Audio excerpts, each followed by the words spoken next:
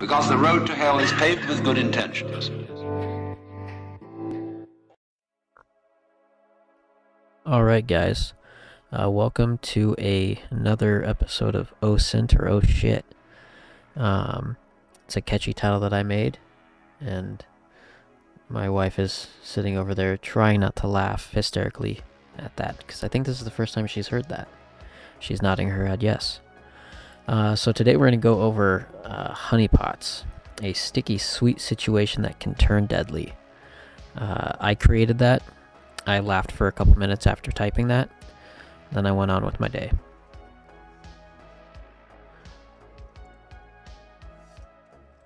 So, Instagram voted and liked the PowerPoint style of video.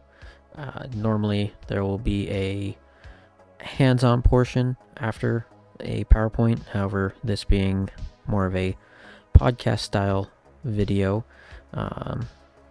historically there will not be a hands-on portion. This is just information.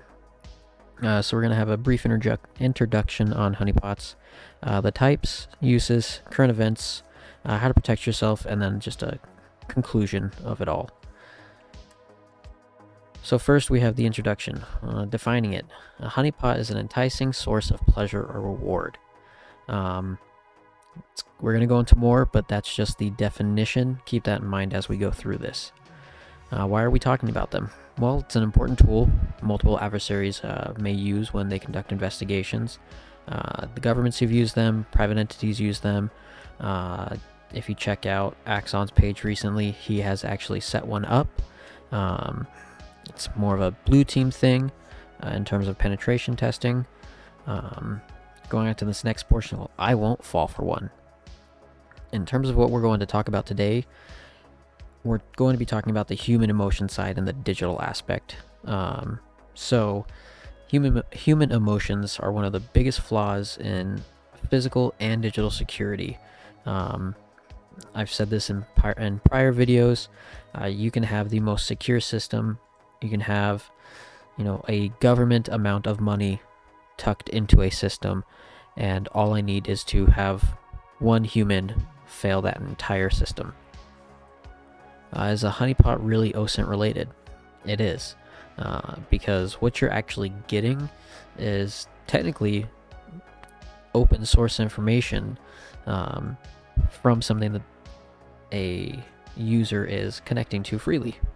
It's not necessarily red teaming or hacking or doing anything of that nature. In terms of what we're going to talk about today, it's more of, again, that blue team aspect. So the types. Historically, back in the espionage days, which is kind of a good tie-in to what's going on now, it was a woman or a man, but mainly a woman, used to entice or swoon a target, usually a male, and solicit information in various ways. That woman was either bugged, they either brought a bug in order to place, or they physically took information.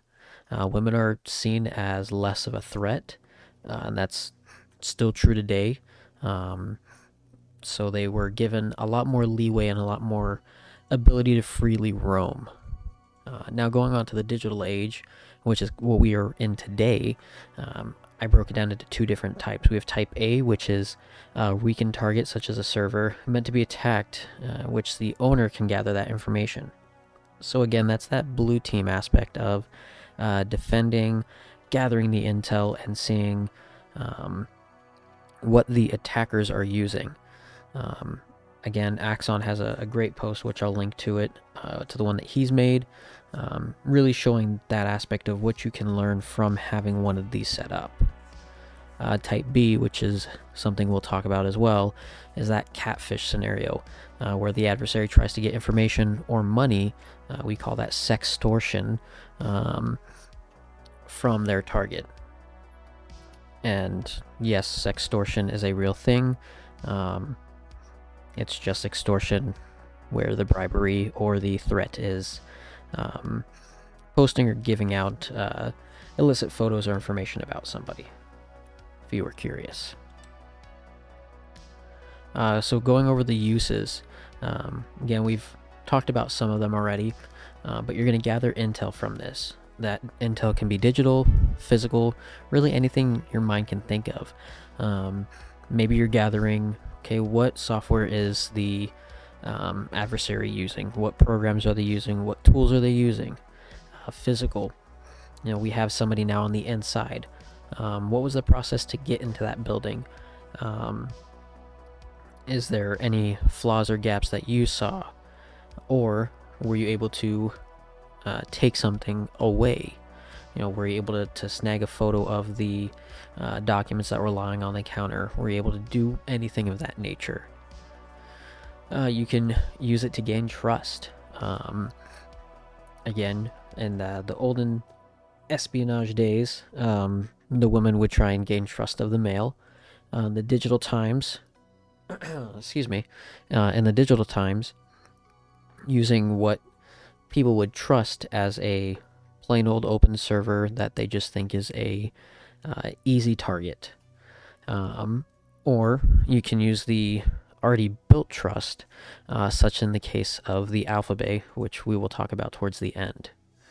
Another use for this is stealing PII, or personal identifying information, or intellectual property. Again, both of those kind of go back up to that initial use of gathering intel. Again, the final thing down here is going to be extorting for money or services. That goes down to that sextortion portion from the last slide, but also keeping with the historical portion of you put a target into a compromising position and you have photo or video evidence of that. You show said photo or video evidence, and now you have a bargaining chip, or you blackmail them. Now, this is not a how-to on that. This is just information. And I just got an eye roll from my wife over there. It's kind of fun commenting. You guys get a little commentary as I make this now. So current events. There's a recent social media post going around where Russian soldiers are actually on dating apps, mainly Tinder. I wasn't able to find any actual sources for that information. A lot of it was different links to Twitter and just different forums, but no actual information on it. The backstory is there was a OSINT group that posed a honeypot of females on Tinder in the area that Russian soldiers are in. Those Russian soldiers talk to those honeypots, whether they be male or female, on the backside of that, because you have the digital mask in front of you. From there, those soldiers were giving out information, where they were, photos of them and their gear, most likely photos of their vehicles as well, giving all that just freely to those investigators. You'll see that also with, I don't have a link to it, but also on the January 6th deal, I believe the FBI also used Tinder matches and posted something about, hey, if you've matched with this person in this area, go ahead and let us know who they are and what their name was on Tinder. If I can find that article, I'll link it, but that'll do a little bit of searching. You should just be able to do FBI Tinder Jan 6, and that should pop something up.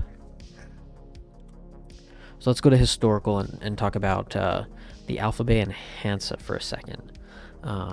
So what you see on the screen is just a cropped photo of two different screenshots from the two Tor websites. TOR is the Onion Relay. It is how you access the scary dark web, deep web, anything that sounds scary, and just put that in front of the word web, and that's what you can use to describe Tor. In reality, it's just an anonymous website, or an anonymous browsing service, with relays and a bunch of different technical stuff all over the world. it's not only used in bad ways, such as with the alpha, beta, and Hansa, but it's also used in good ways. So in areas where there's high censorship, such as Russia and China, people can use Tor to access different websites and such. Backstory on both of these now. Both the alpha, beta, and Hansa were drug websites, or illicit websites, I'll call them, because they offered more than drugs. But they gave the browser, I'll say the person behind the computer, the ability to, quote, anonymously buy drugs and other illicit services. Both of these were actually taken down at the same time. It was a joint operation between, I believe it was the FBI and the Dutch version of the FBI, where both sites were actually taken down simultaneously. It was a very big operation. In the end, I have a link to the Darknet Diaries episode on this. And I believe it was episode 24. That's just guessing. But he goes into great detail talking about this, and it was a very captivating podcast. Where does a honeypot fit into this, though? Well, both sites were shut down. However, I believe it was the Alpha Bay actually stayed up for another month. The FBI ran the website, and for that entire month, they gathered information on users, prospective dealers, and suppliers, all trying to still use that website. For some reason, not having the forethought and foresight to think it might have been taken over by the government agency that took down the other site, or the sister website. Fast forward about a month later, and then the FBI revealed, hey, no, this site's actually shut down. And we have all this information that we've been gathering over the last month. What happened with that? Nobody really knows. I believe in the podcast episode for the Darknet Diaries, one of the people either interviewed, talked about how they were using that site, and then kind of waited to be talked to, and nothing had ever happened. Similar things go on where at some point they're going to go after just the big fish and not necessarily the little guppies. So how do you protect yourself from honeypots? Well, if it's too good to be true, it probably is. If you're talking to a female or a male and things just seem way too good to be true, maybe you look like a underground troll from Lord of the Rings, and some Ukrainian supermodel is trying to talk to you and ask you to go on a date. Is it possible? Yes. My wife isn't Ukrainian, but she is pretty much a supermodel, and I'm pretty much a troll. So it can happen. It can work. However, again, if it's too good to be true, it probably is. In terms of the physical data, or the physical data in terms of like a server, if you're doing red team things and this is supposed to be a high value target, and that server is just extremely weak, there's maybe an admin password, or it's just completely open, is it possible that somebody messed up? Yeah, completely possible. Is it possible that's a honeypot? I would go more likely than not somebody's behind there hoping to get some red team traffic. Then going with that historical aspect of the protection, let's say you meet that Ukrainian supermodel and you let her into your home. Go around with a bug sweeper afterwards and make sure nothing was left behind, make sure nothing was taken. And if you have company over, or people are going to come to your place of residence, whether that be to do work or whatnot, make sure your important documents are put away, make sure your keys are put away. Don't give somebody the ability to just take information from you that you are just leaving out for them. And finally, for the protection aspect, don't buy drugs online. I don't understand it. I don't think I ever will understand it. But it worked for a little bit for some people, and in the end it just didn't work out at all.